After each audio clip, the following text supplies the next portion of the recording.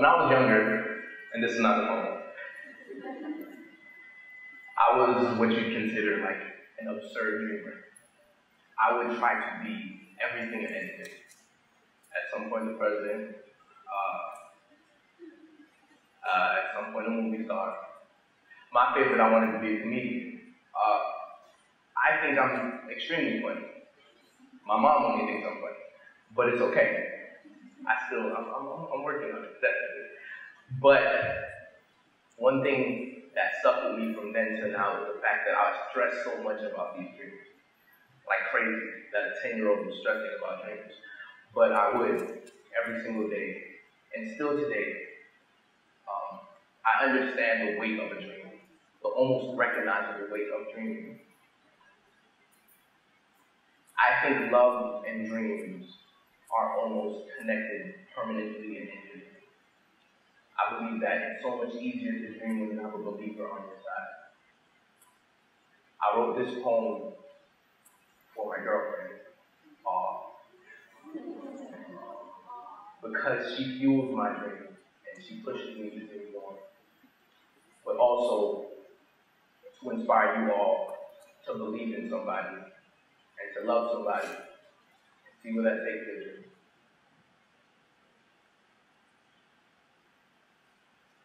I'm afraid of the weight of my hands.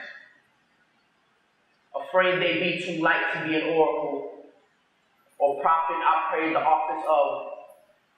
Hoped I could see into the future by means of juju, tarot reading, Nostradamus, or anything divine really. I have an undying loyalty to tomorrow.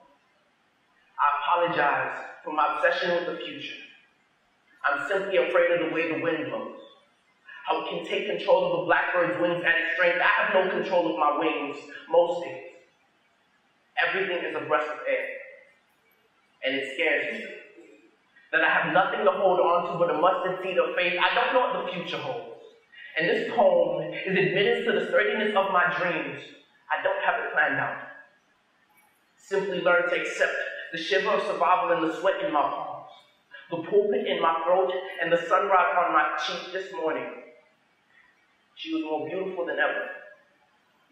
Found myself tucked into the cavern of her chest, resting away my nightmares, her skin at its brightness, Van Gogh's Starry Night, a jealous imitation of her frame. There are days where I don't want to dream any longer. Want to tuck my voice behind my larynx and be carted off by men in white, but everything about her is something to believe in.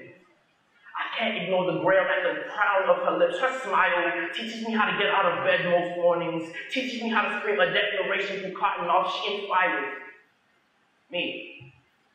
Drowns men in libido. The way the word revolution muddies her swagger, how she does not give a care. All emotion and attitude. How she can throw her neck, roll her eyes, but still cry, unhinged, sturdy. How she falls for nothing. The only thing that she really believes in is me and God, but she still beautifully battles me.